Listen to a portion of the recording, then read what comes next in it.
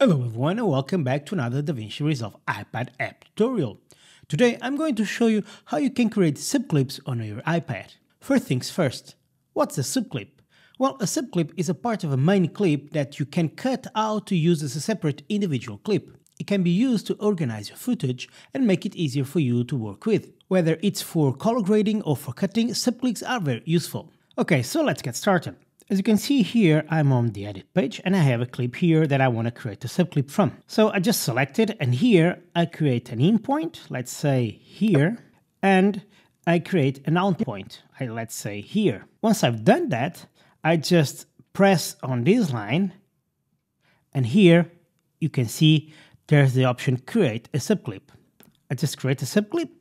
I can give it a name, subcharge. And now you have this box that you can have toggle on or off. I would advise you to have it toggle on because this will allow you to use information from the total clip on it instead of just having the part that you just created. Let me show you what I mean. So I click create and now it's here on my media pool. If I select it and I bring it here, as you can see, the clip, it's only the part of the biggest clip that I had. This is quite good because it will allow you to have shorter clips to work with and so on.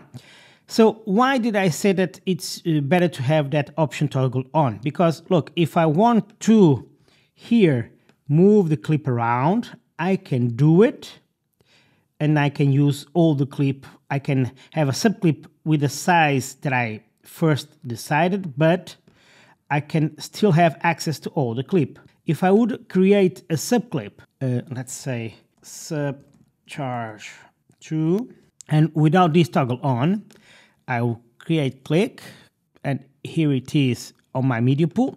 I'll bring it here to my timeline.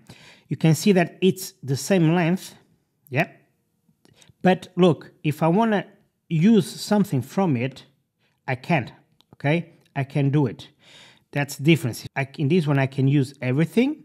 And on this one, that's it. I'm locked to the part that I just created. So I would advise you to toggle on that option. So now that you have created your subclip, you can use it as an individual clip and apply various editing tools on it. This can include adding effects, filters, and transitions.